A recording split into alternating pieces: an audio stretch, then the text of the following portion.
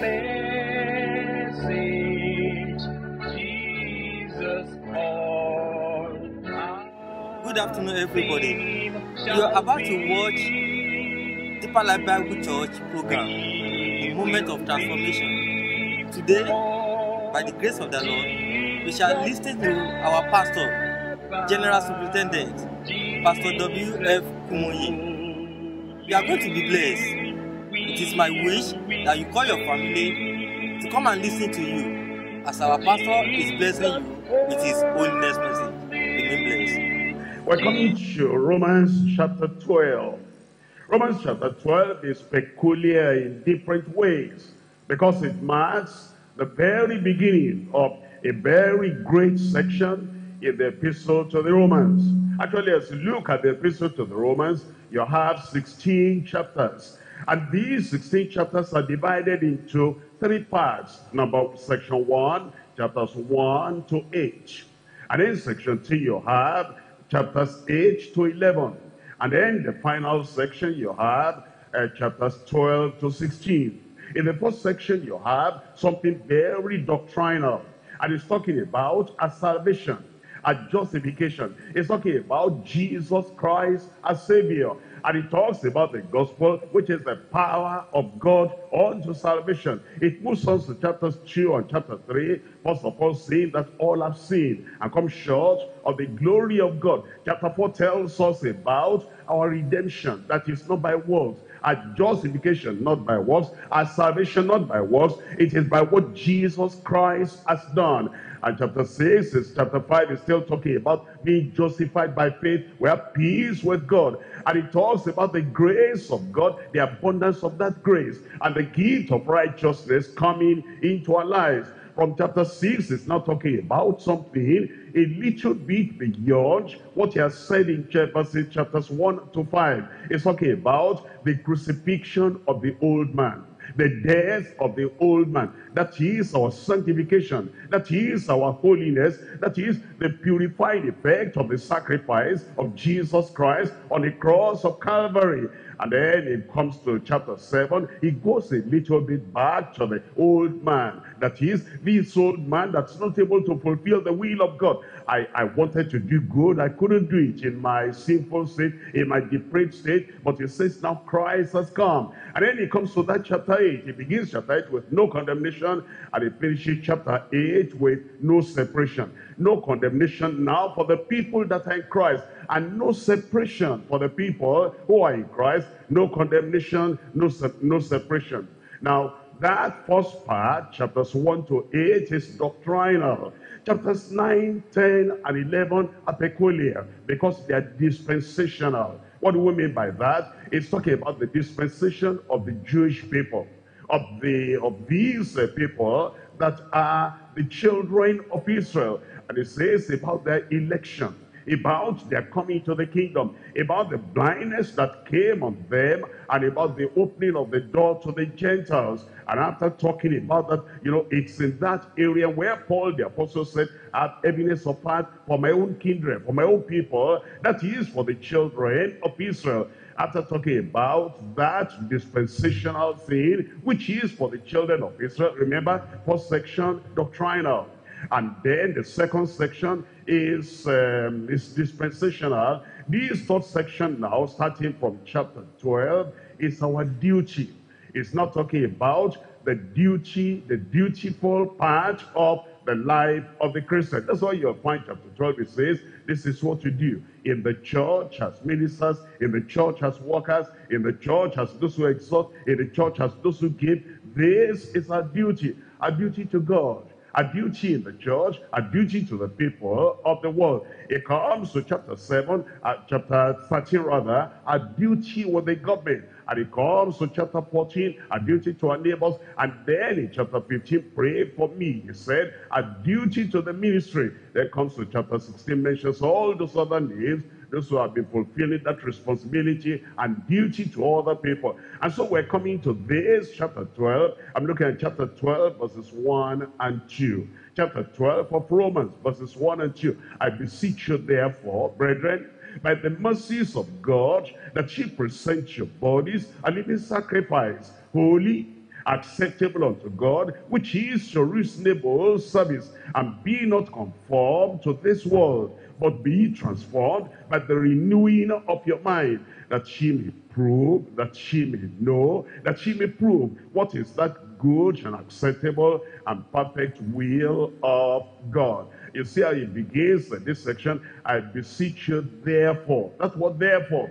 You must be you ought to find out first, why is that word therefore? Why is it there? Now the way we preachers say that anytime you find a therefore in any verse, find out wherefore. Why wherefore? That wherefore means why.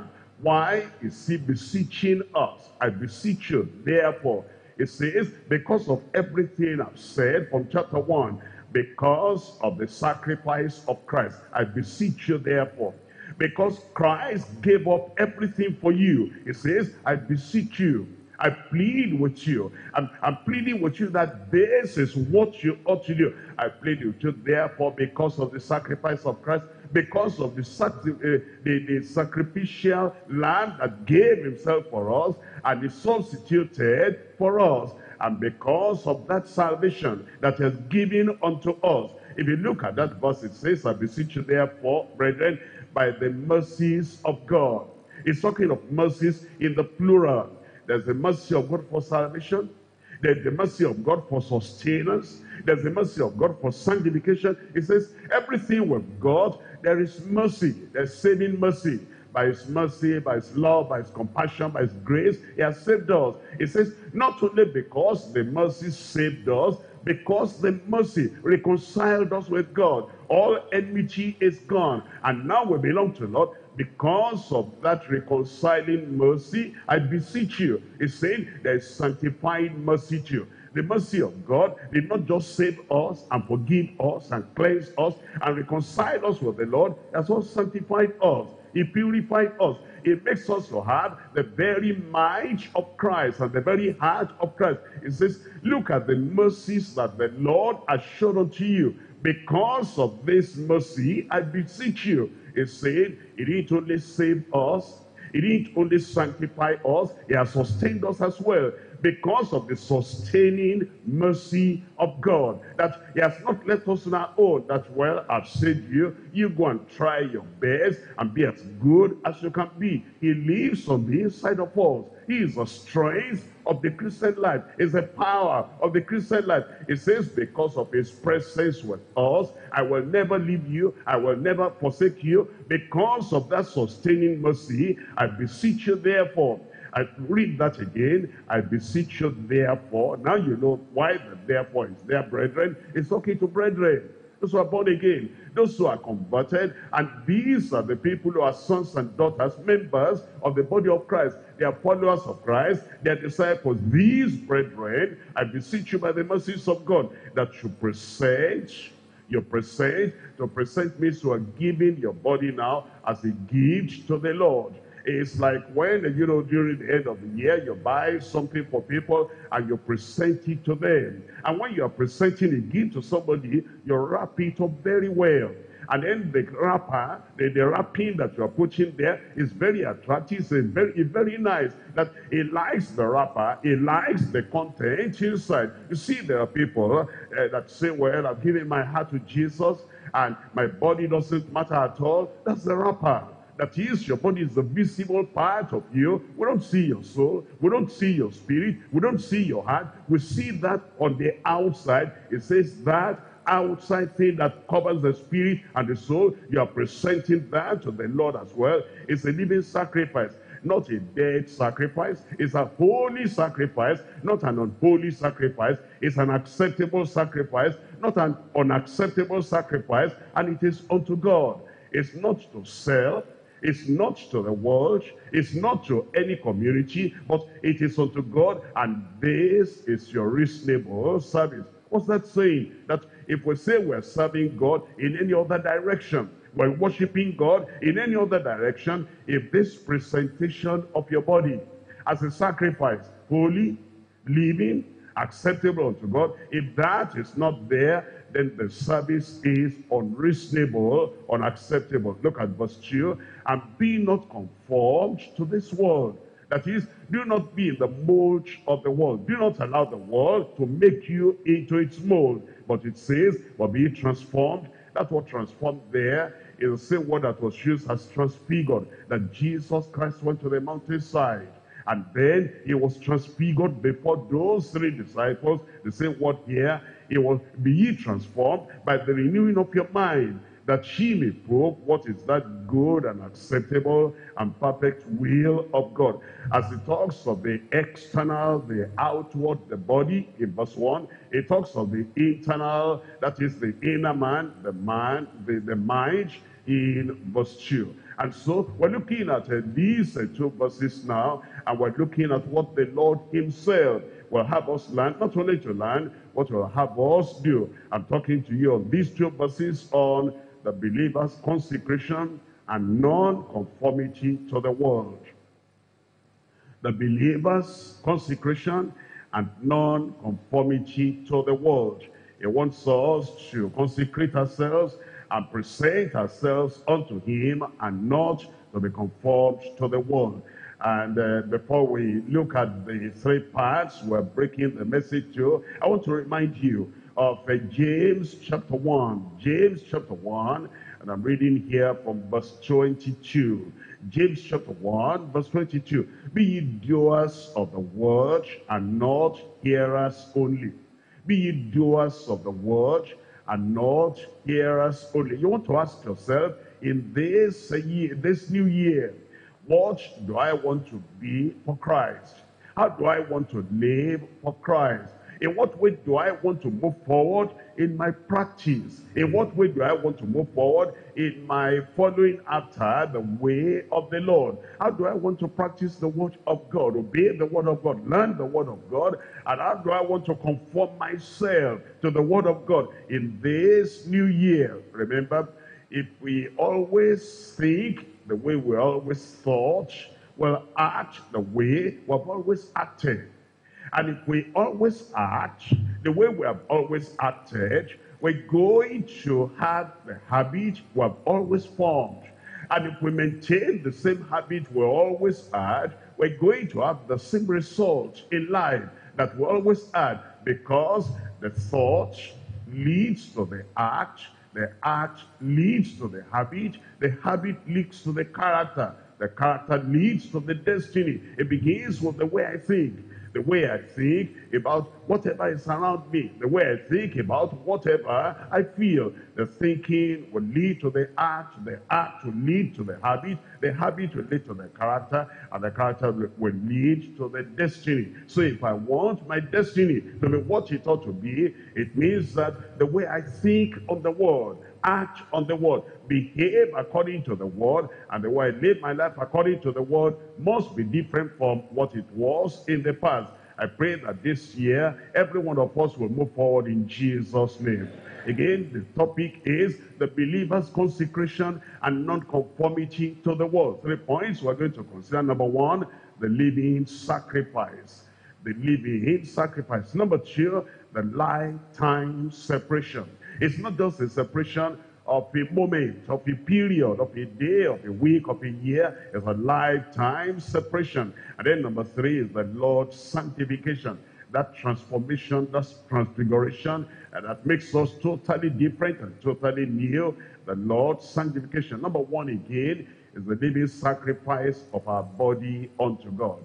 The living sacrifice of our body unto God. It tells us there, I beseech you therefore, brethren, by the mercies of God, that ye present your bodies a living sacrifice, holy, acceptable unto God, which is your reasonable service. Point number 2, the lifetime separation of believers from the world.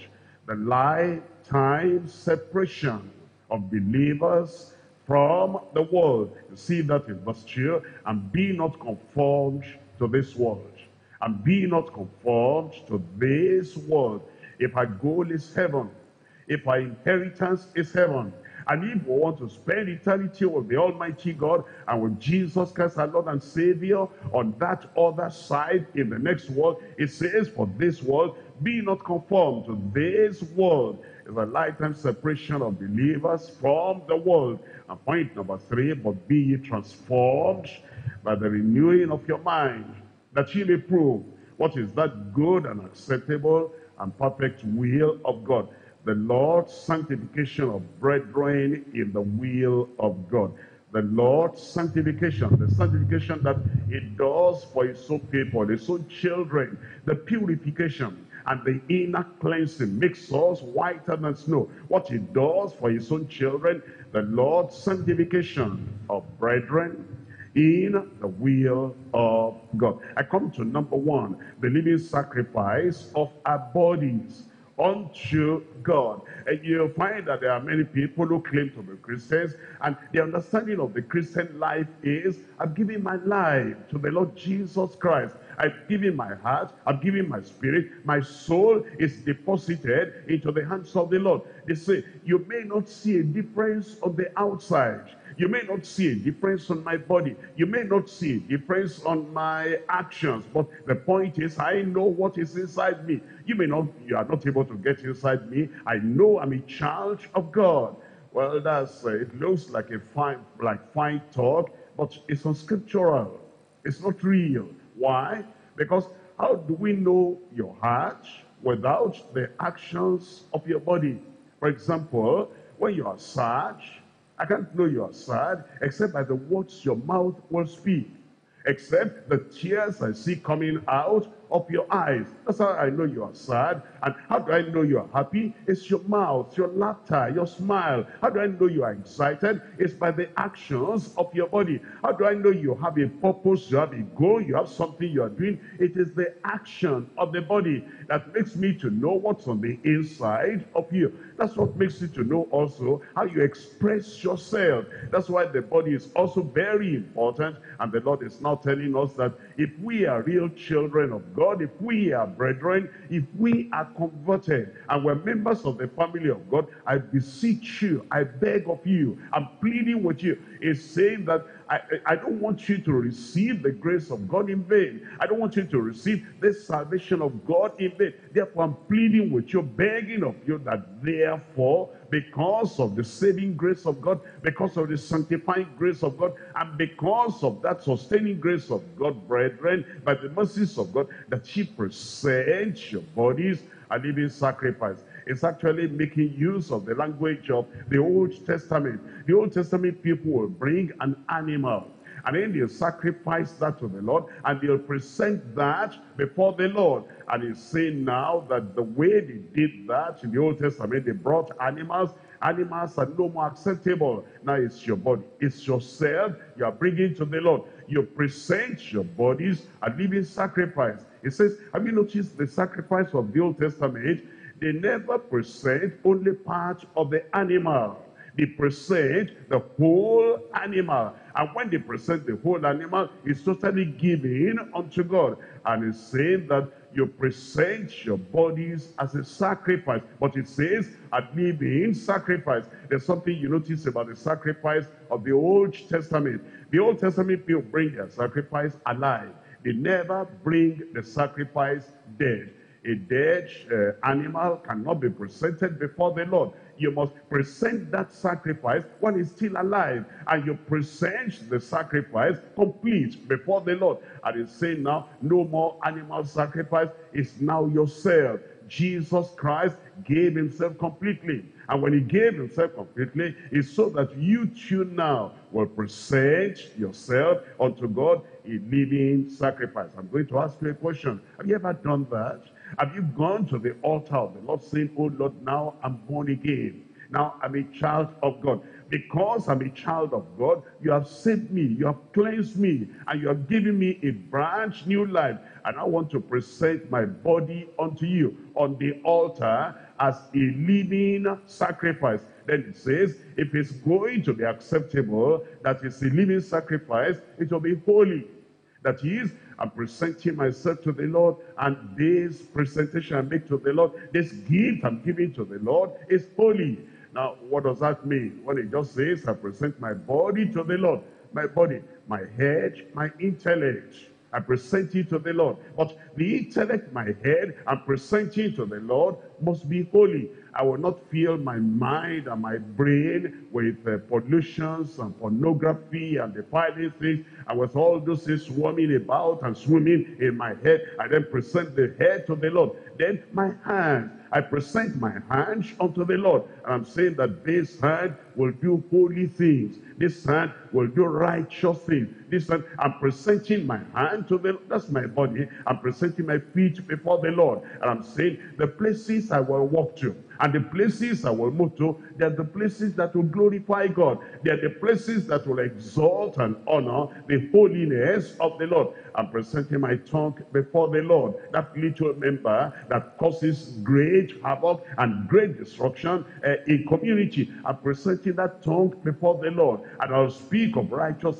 things that will encourage other people, make other people holy, make other people want to move on. Nothing that will discourage other people. I'm presenting my body unto the Lord. It says it must be a living sacrifice, not dead or deadened or killed or destroyed or damned by defiling things, and holy before the Lord. And then it says it will be acceptable unto God. It will be acceptable unto God. The other word that is used in the Old Testament for acceptable sacrifice is a pleasing sacrifice, that the Lord will send down the fire, and the fire will consume that sacrifice, and he will say that sacrifice was acceptable and pleasing unto the Lord. I want to show you that the New Testament talks about our body being presented before the Lord, not just, our soul, our heart, that our body that expresses the action and the thoughts of our mind, that body must be presented before the Lord. In Romans chapter 6, I'm reading from verse 12.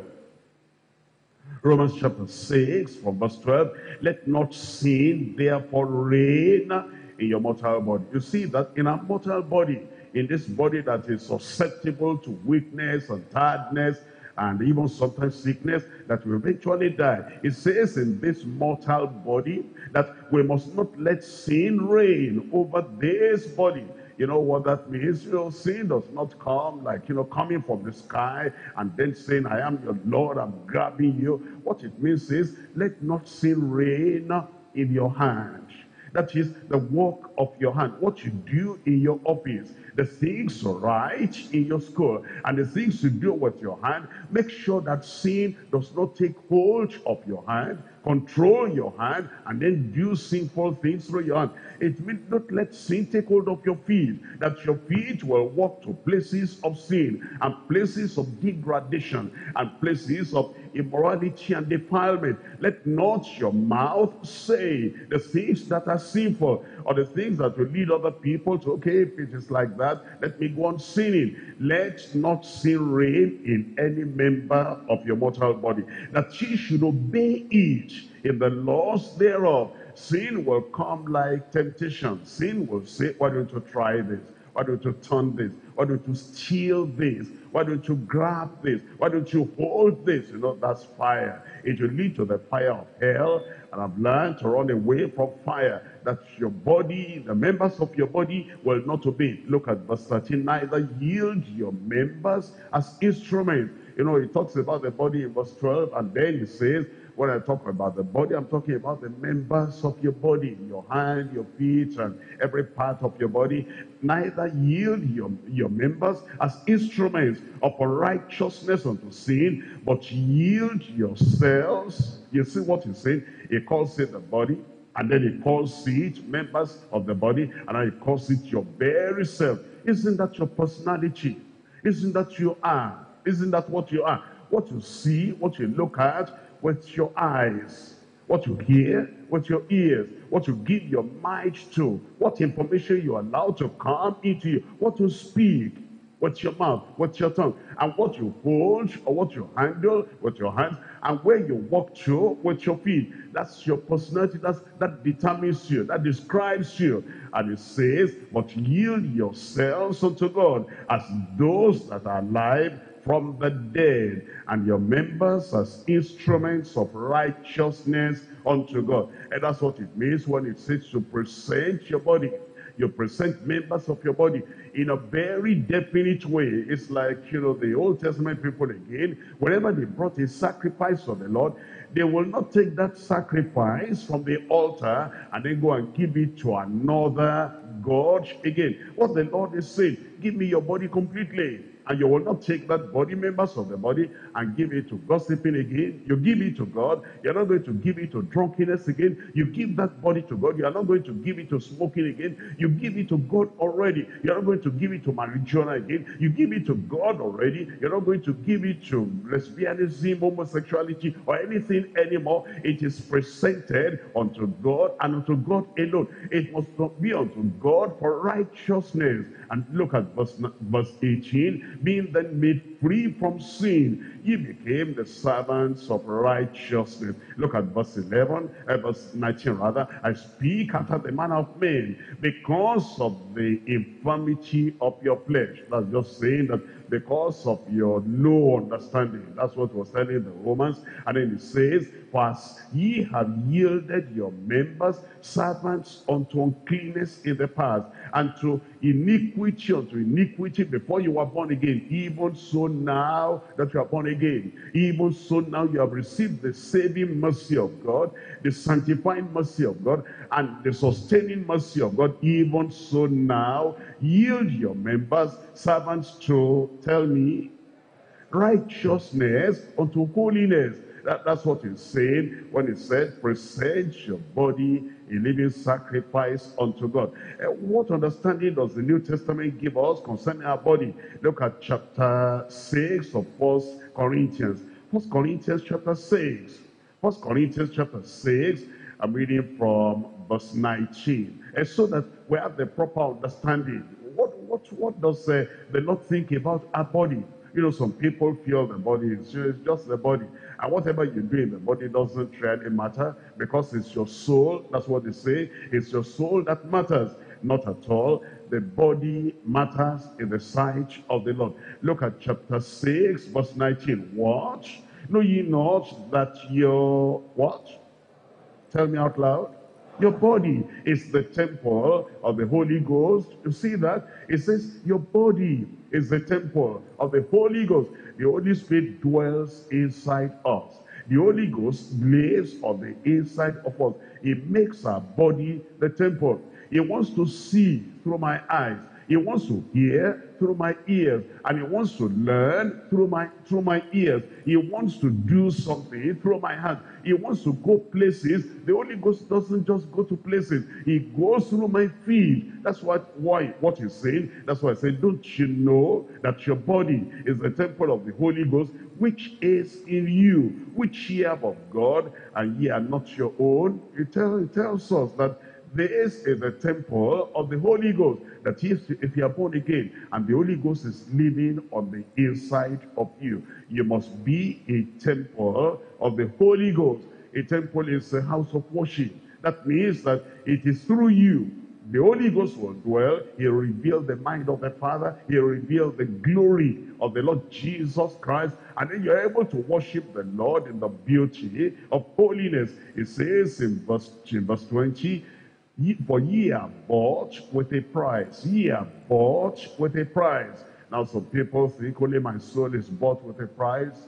Only my spirit is bought with a price. But look at that verse. Ye are bought with a price. Therefore glorify God in your body. That part is bought as well. And in your spirit, which are God's. Come back now to verse 9. Now you understand that it's talking about our body. And talks about what we do with our body and what we shouldn't do with our body, because that body is bought, that spirit is bought. The totality of the man, spirit, soul, and body is bought by the Lord. Look at verse 9. Know ye not that the unrighteous shall not inherit the kingdom of God? Be not deceived. Neither fornicators, that's what sinners do with their body, nor the effeminate, that's what they do, and they express with their body, nor abusers of themselves with mankind, homosexuality, that's what they do with their body, nor thieves, that's what they do with their body. You know, if a person does not have hands or to pick up something, how can it be a thief? He does it to the body. Nor the covetous, nor drunkards. That's what they do with their body. Nor revilers, to revile, to abuse, to insult somebody. They do it to the members of the body. Nor extortioners, they do it to the body. All those sinful things, all those dirty things, all those defiling things they do with the body, they shall not inherit the kingdom of God. And such were some of you. But ye are washed. I pray that our washing, our cleansing will be real to everybody around us in Jesus' name. And ye are sanctified, but ye are justified in the name of the Lord Jesus and by the Spirit of our God. It tells us then, look at verse 15. Know ye not that your bodies are the members of Christ? Again, he talks of our body. And so that means then that when we consider our Christian life and our Christian understanding, our Christian doctrine, our Christian duty, we know that our body plays a part in serving the Lord. Don't you know that your bodies are members of Christ? Shall I then take the members of Christ and make them the members of an harlot? What follows? Tell me out loud. God forbid. Don't you know what? Know ye not that he which is joined to an harlot, a sin partner, an harlot, a man, a woman that gets into sin, is one body, for two, saith he, shall be one flesh. But he that is joined unto the Lord is one spirit. Flee fornication. Run away from fornication. Despise fornication. Reject fornication. Any enticement to fornication, reject it. Every sin that a man doeth is without outside the body. But he that committed fornication sinneth against his own body. What? Know ye not that your body is the temple of the Holy Ghost, which is in you, which ye have of God, and ye are not your own, for ye are bought with a price. So therefore glorify God in your body and in your spirit, which are God's. And you know the Bible talks very much about different parts of the body, very definitely. And you can check up later on your own, but let me just show you a few verses of scripture. We're looking at Psalm 119, Psalm 119. I'm looking at verse 37. You see here, it talks about the eyes. So the Bible picks up every part of the body. Check up your Bible, your hands, your feet, your ears, your eyes. And it tells us how we are to commit all this unto the Lord, the way we live. Psalm 119, verse 37. Turn away mine eyes from beholding vanity. Turn away mine eyes from beholding vanity. Where's the vanity? On the television. Where's the vanity? On the internet. Where's the vanity? All over in the world. Where's the vanity? In the theater house. Where's the vanity? In the pub houses. Where's the vanity? In the nightclubs. And it says, turn away mine eyes from beholding. I'll not even look at those things, objects of temptation, from beholding vanity, and quicken me in thy way. Let's look at Proverbs chapter 23. Proverbs chapter 23. The Lord himself in the word picks up different parts of the body.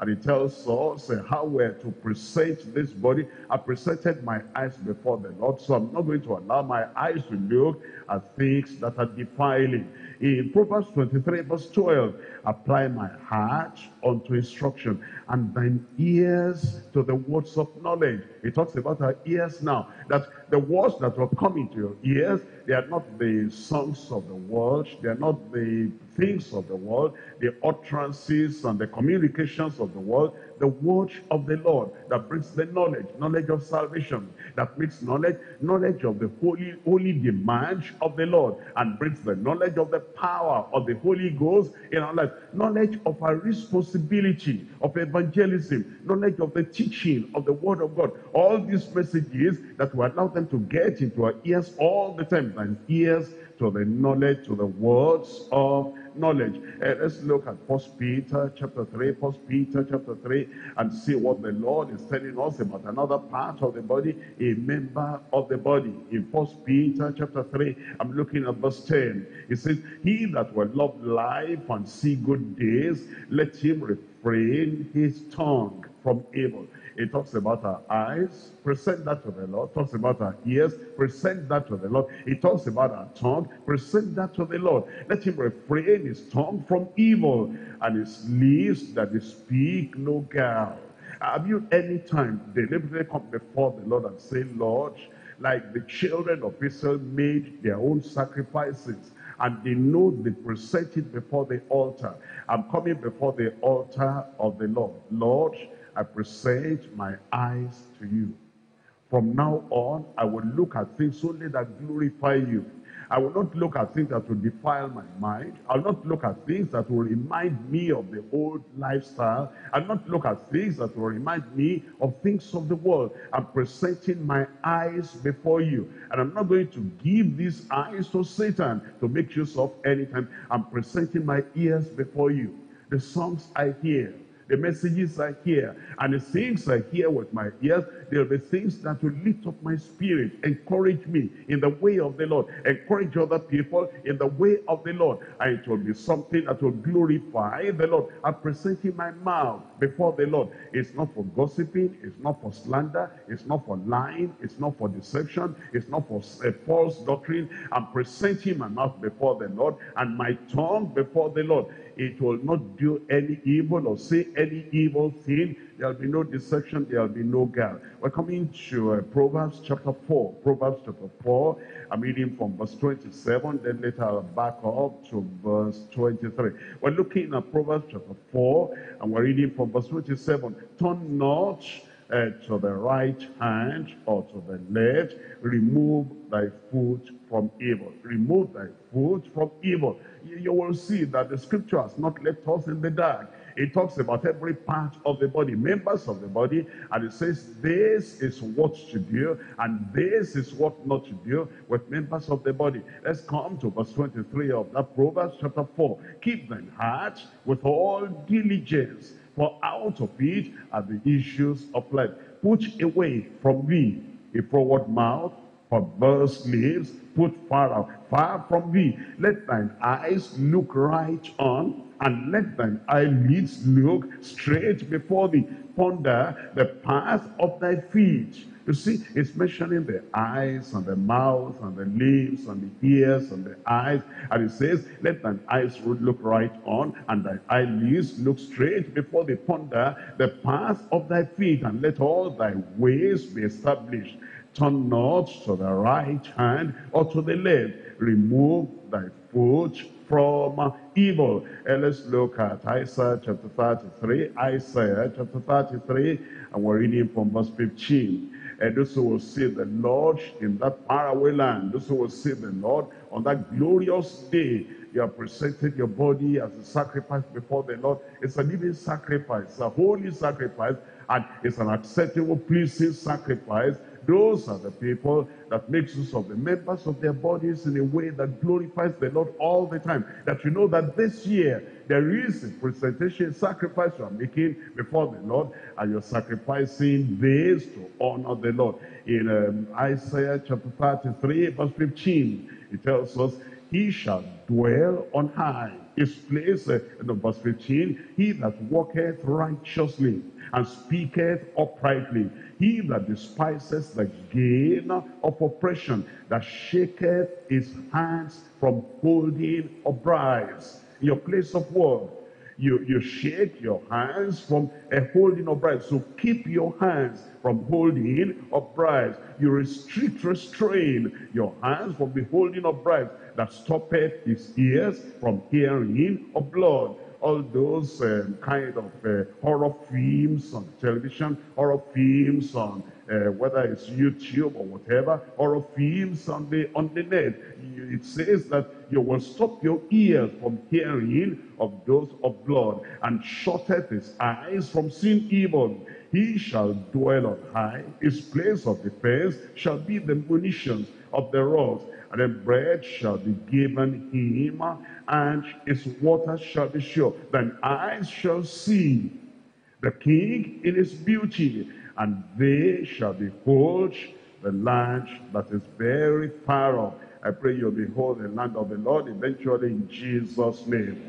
Psalm 24, I'm reading from verses 3 and 4. Psalm 24, verses 3 and 4. Who shall ascend into the hill of the Lord? Who shall stand in his holy place? It's asking for those who will get to heaven eventually, those who will live forever and ever with the Lord. And he tells us, these are the people, he that has clean hands. See that? Clean hands. No bribery, no corruption, no fighting, no violence, no stealing, nothing that you do with your hand. You're not picking up anything that is going to defile your body. It says, he that has clean hands and a pure heart, who has not lifted up his soul unto vanity, and he has not sworn deceitfully. Let's come back to Romans chapter 12.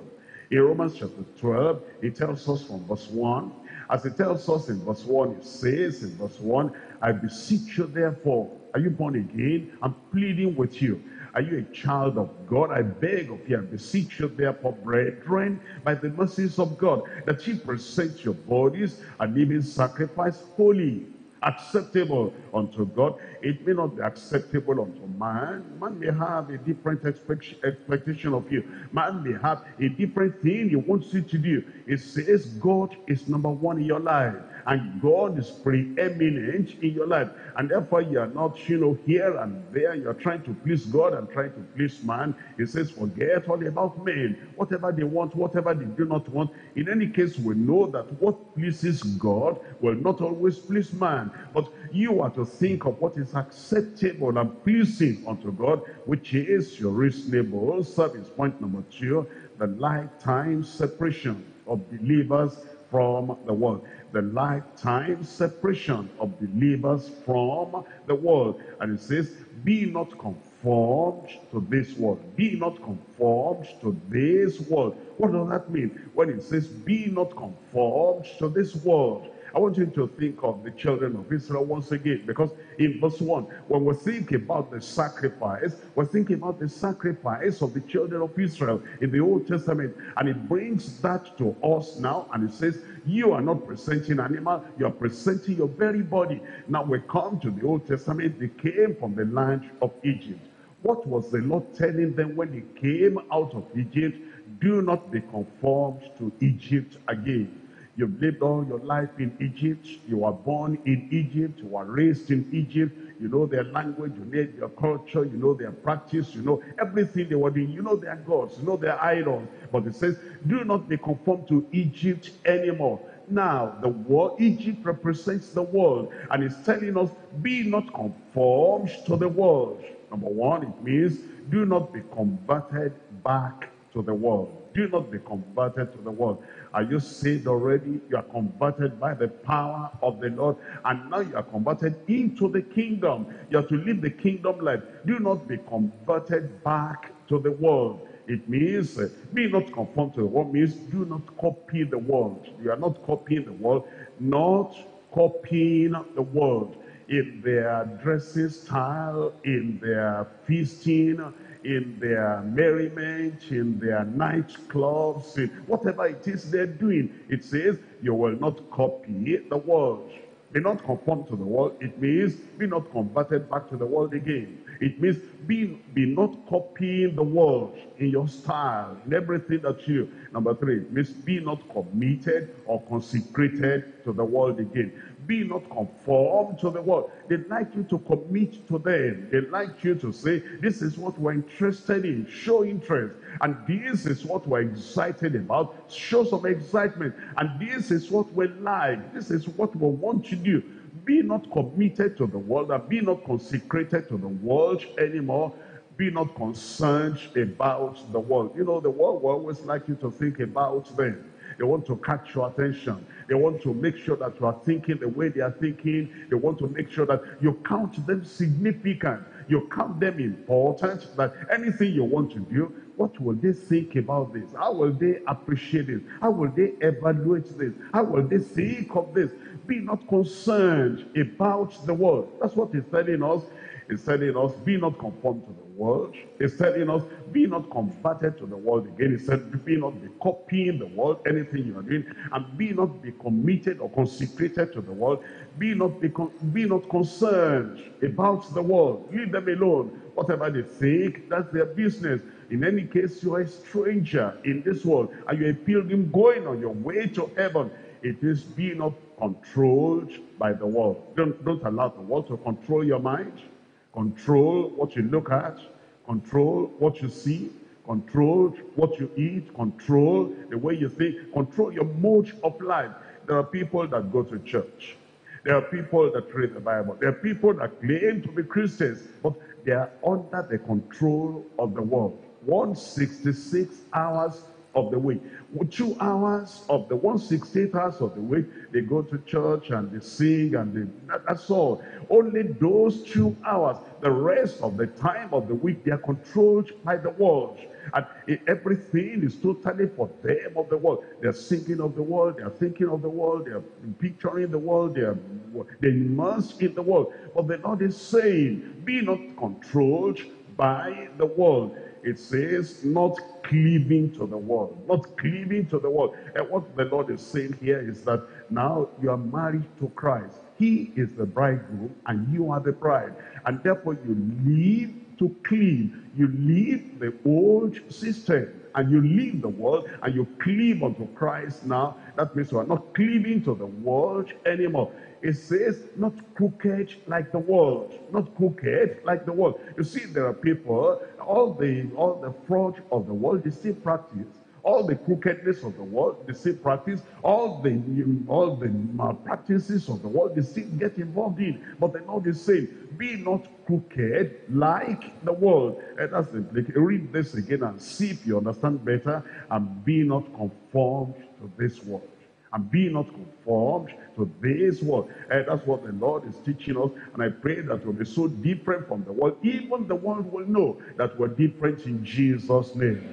Give me a good amen over there. The lifetime separation of believers from the world. And let's see what Jesus said concerning you, concerning me, concerning those who have given their lives to him as Savior, as Lord. In John chapter 17, John chapter 17, I'm reading from verse 14. In John chapter 17, verse 14, I have given them thy words, and the world has hated them, because they are not of the world, even as I'm not of the world. They are not of the world, even as I, Christ, am not of the world.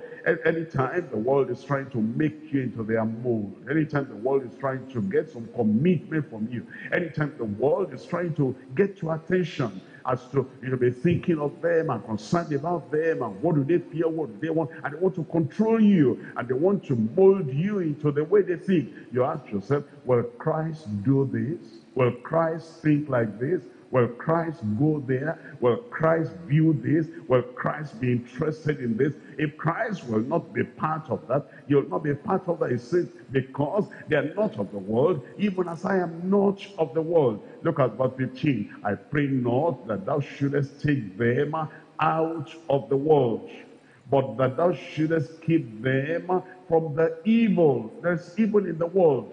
There's sin in the world. There's Satan in the world. There's defilement in the world. There is anti-Christian principle, anti-Christian laws in the world. And the Lord is saying all those things are evil. I'm praying that you'll keep them from the evil. In verse 16, they are not of the world, even as I am not of the world. I pray that we'll reflect the life of Christ on earth in Jesus' name.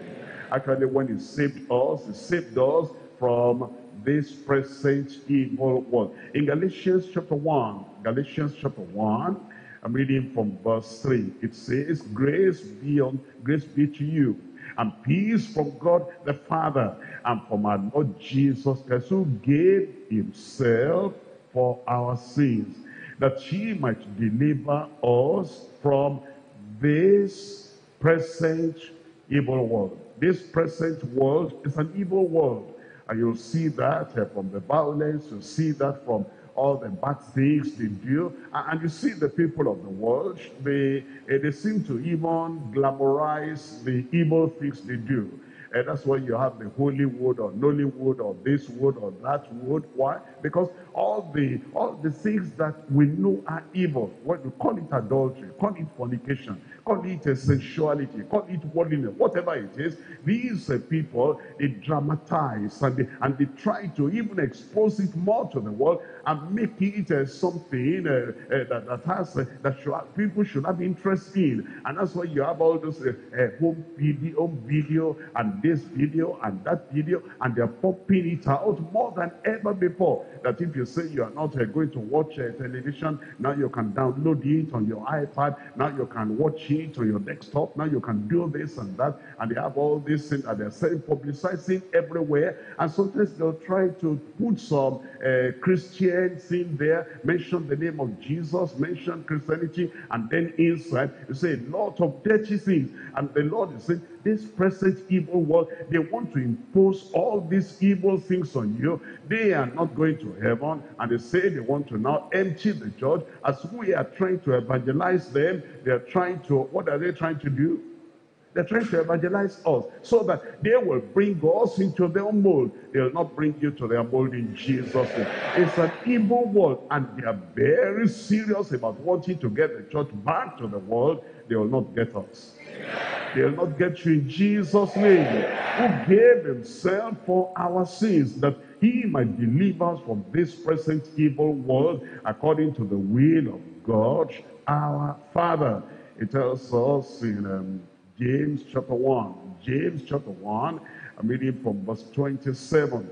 It is a very serious verse of scripture. And look at this in James chapter 1. It says, pure religion, verse 27, undefiled before God and the Father is this, to visit the fatherless and the widows in their affliction, and to keep himself, not to make an effort, to keep himself unspotted from the world. Keep himself. How do you keep yourself away from the world? And number one, you close your eyes to things that is beyond your control. That is, the thing is there on the street, and you cannot clean up all the street. You close your eyes to that. The prostitute is staying on the corner of the road there, and you cannot go and physically throw her away from there. So you turn away your eyes from beholding vanity. You keep yourself away from that. Or the billboard is there in the public, and you cannot go there to go and disconnect it because you don't have a right to do that. And so you keep yourself away from that. You close your eyes from that. That's on one side. On the other side, there are, you use the desktop, you use computers, you use laptops and all those things. And sometimes you'll find that while you are doing something, a bad thing will come out. And then it says, if you're going to keep yourself from being unspotted from the world, either you erase it or, you get it off, you get it away from yourself. That's what the Lord is saying, that you will keep yourself unspotted from the world. Or it's the old girlfriend that is trying to, I've not seen you for a long time. What happened to you? Where have you been? And then you know that this fellow wants to get you back to the evil again. It is yourself now. You'll keep yourself unspotted from the world. Say, I'm born again. I'm a child of God now. All those kind of relationship, all that is cut off. I pray that you'll do it in Jesus' name. The Lord is coming, and because the Lord is coming, that's why you need to make an effort. And I pray the Lord will help you. He has saving grace, remember. He has sanctifying grace. He has sustaining grace. He'll sustain you in Jesus' name.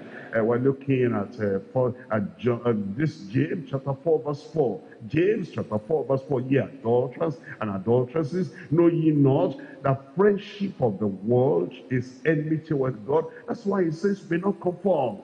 Be not converted back to the world, and be not committed or consecrated unto the world, and be not concerned about the world, and be not controlled by the world. Do not cleave to the world, and do not be crooked as the world, because the friendship of the world is enmity with God. Whosoever therefore will be a friend of the world is who?